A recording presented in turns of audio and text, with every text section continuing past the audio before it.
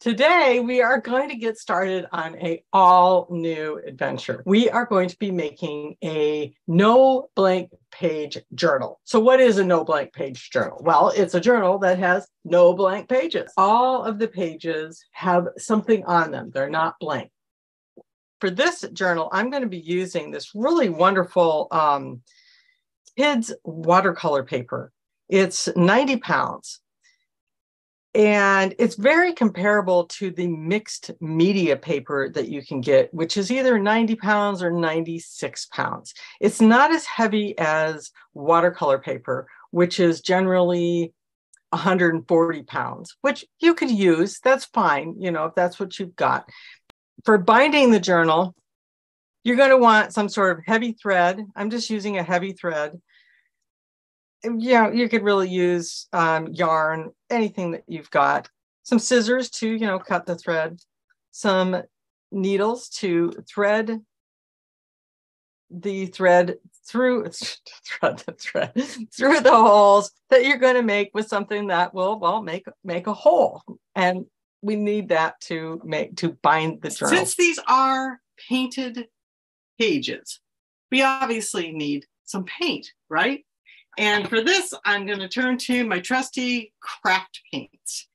The reason I use these paints is because they are matte finish. And matte finish journal pages do not get sticky. Now, if you are new to art journaling, trust me, you do not want sticky pages. Sticky pages really suck. Now, with that said, inexpensive craft paints generally do not say matte on them, okay? But if they don't say gloss and they don't say satin, then it's going to be matte. So you just want the plain Jane matte finish craft paints. Now, I want to distinguish these from the liquid. The liquid ones come in these smaller bottles. You don't want these either, but you definitely don't want tube paints like this. This is going to get really super sticky on you, and we don't want any of that. But if all you have is tube paints or these liquid acrylics, stay tuned, because at the end of this video, I am going to show you how to reduce the stickiness of your pages. We are going to be applying paints in several different ways. My favorite way to just get down some paint on a page really fast is to use a cart, and that's just scraping the paint on. You can also get, these little tools where they will scrape it on in little patterns or scrape it off in patterns. So these can come in really handy. I'm also going to be using a variety of stencils. Now, these stencils are unique in the respect that they just leave patterns, okay? You don't want something that's going to be specific, like birds or, houses or anything that's going to, be identifiable. You just want, pattern. These ones I actually cut myself on my Cricut machine, but you can find loads of stencils at your local craft store. Just look for the ones that have, some sort of pattern on them. And for applying the paint, my favorite tool is to use cosmetic sponges. And if you don't have cosmetic sponges, you might be able, you could probably get by with like a kitchen sponge. It's just a soft sponge that doesn't have a lot of holes in it, like these sea sponges have all these holes in it. Which, by the way, this is another great way to put down paint to get texture, is using these sea sponges. These are wonderful. So another thing that I love to put down texture on pages is what I call texture tools. And this can be bubble wrap. This can be corrugated cardboard. I think this is like some sort of sewing cross stitch thing that you can get. And these are just like, I don't know. I don't even know where I got these things, but they just lay down texture. And my favorite way to get the paint on these is to use a brayer. And I generally have some sort of palette. This is just an old plate. And I put the paint on there and go like that. But, you could use your sponges. You could use a brush. Work with what you've got. All right. So, and of course, you know, paintbrushes. Paintbrushes are great. You know, you can cover a whole page with them. You can, you know, make little marks. Paintbrushes in a variety of sizes are really wonderful to have. And of course, a cup of water. And well, as you can see, my water's empty. Oops. Maybe I won't be using paintbrushes today. Another thing, and this is, of course, completely optional, is stamps. But again, just like with the stencils, non-specific. Okay, you want stencils or stencils. You want stamps that are going to leave some sort of texture on your page. And I just have a little variety here that I picked out. And of course, some ink pads to get your stamps down. We are going to just get started making some background papers. And I'm just going to get out 3 pages. I'm just going to start off, grab some paint, put some down.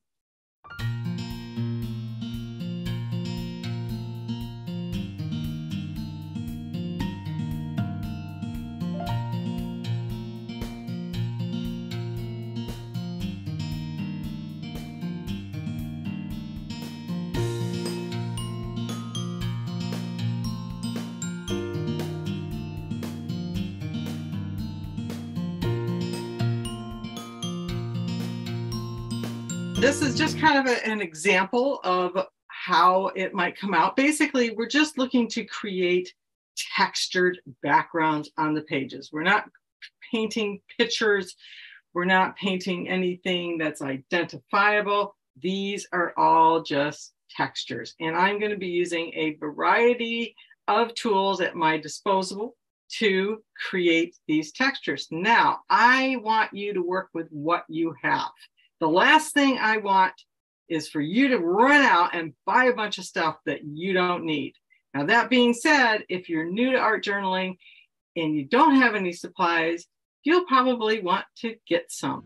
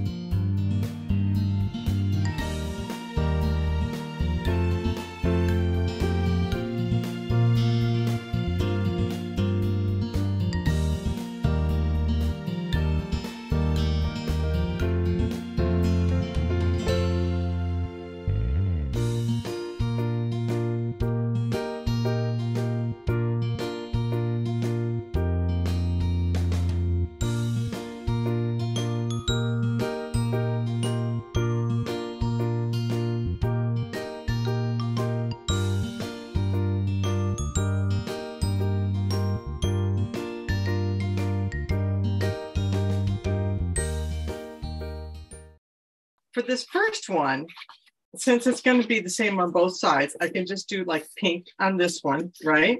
This one can be my middle spread because this is going to be a lot harder to duplicate. So I could do this one for my middle. And then I have to, so on this one, I just need to do the blue. So, okay, so now I have a plan. So now I know I've got to do something. I don't necessarily need to do it exactly the same, which would be like impossible, but I at least want to get the same like colors going, maybe the same textures going. I don't think that's going to be that difficult.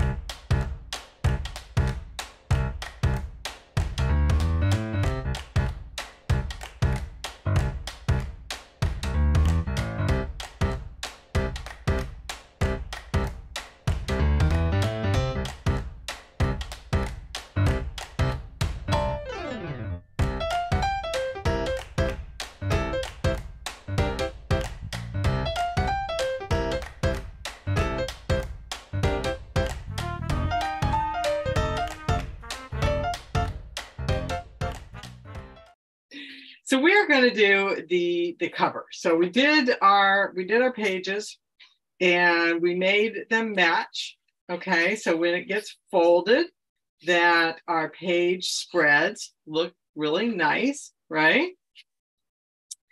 And now we're going to do the cover. And I've been thinking about this a little bit. And I could do, this is going to be the back cover, front cover. Now I could just do this whole page, just like we've been doing the inside, right? But I think I'm going to take this and fold it in half and do the front and the back separately.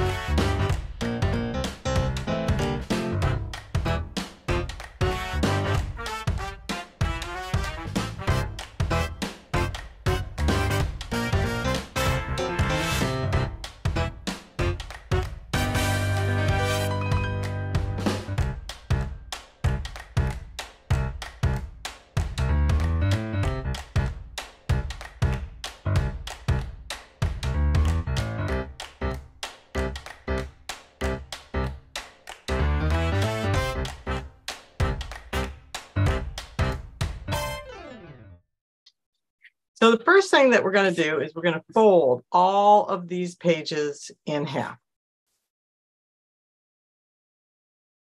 Put it back together here, make sure everything's the way that I want it to go. Yep, looks good. Now I am going to take a tool to poke some holes. And I'm going to poke 3 holes. I'm not going to worry about measuring them because it doesn't matter. You can just eyeball this. But I'm going to go in probably about 1 inch from the edge. And then I'm going to put a hole about in the middle and then another hole 1 inch from the top edge. Like these little binder clips come in really handy for doing any sort of book binding. And I'm going to take some thread. Any thread will work. And what you want to do is you want to do 2 lengths, the height of your journal, plus a little extra needle. I'm going to start on the outside and I'm going to go through the center. And then I'm going to, either one, doesn't matter, top or bottom, go back out to the outside, all the way up to the other hole, and then back through the middle. And on this, I'm going to make sure that my thread comes out on both sides of the one that is in the middle. So that way, when I tie my knot, it ties that down. I've got a little something extra that I want to do with you today in our journals. And it's going to involve punching some holes and weaving in some thread. This is a screw punch, okay?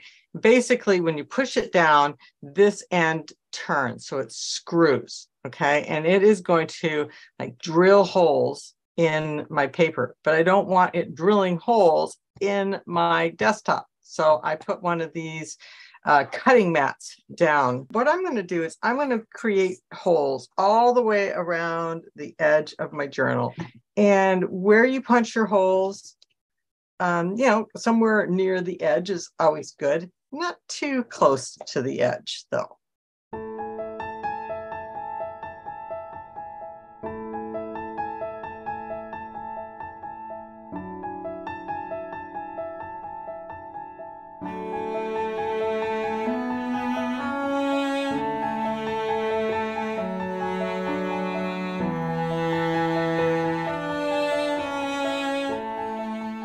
Okay.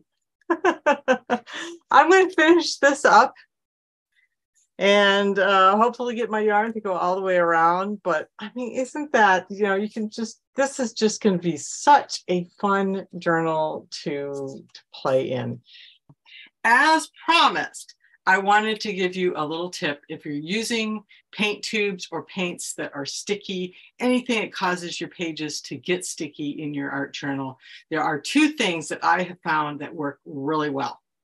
Now, they're not necessarily foolproof. If your pages are super sticky, this is just going to reduce them, but if it's just a little sticky, you can pretty much get rid of all the stick. And one of them is, and it doesn't have to be this brand, but you want some sort of clear spray that is matte. Okay, this I find works really well. Another thing is to use a matte medium. And not gel medium. Gel medium is just too thick. You don't want, the matte medium is like a thinned down version. So if you have gel medium, maybe thin it down with some water. You can try that. And I do recommend getting a professional brand like this. I have some inexpensive ones that I picked up, and they leave like this film on top, so they're not truly clear. This will leave you with a nice, clear matte finish. Monday through Friday, 1 hour each day. And we are going to do a intuitive collage each day with some sort of meaningful topic, so we can dig into our own inner guidance and make some of those shifts that we've been wanting to make in our lives. So I really, really, really hope you will join me for that, and have a wonderful, wonderful weekend. Okay, bye-bye.